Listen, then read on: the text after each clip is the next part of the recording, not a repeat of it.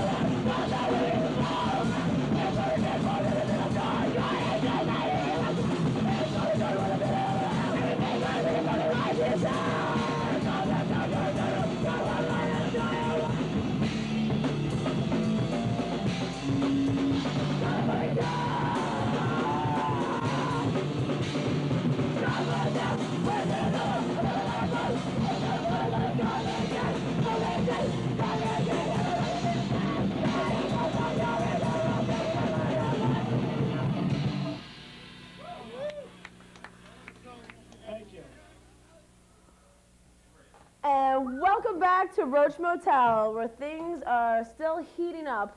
Talking about women and punk rock. Just watched Fallen Short, excellent Boston punk rock band. All right. I love Jill. Hell yeah. Jill fucking rules. Hell yeah.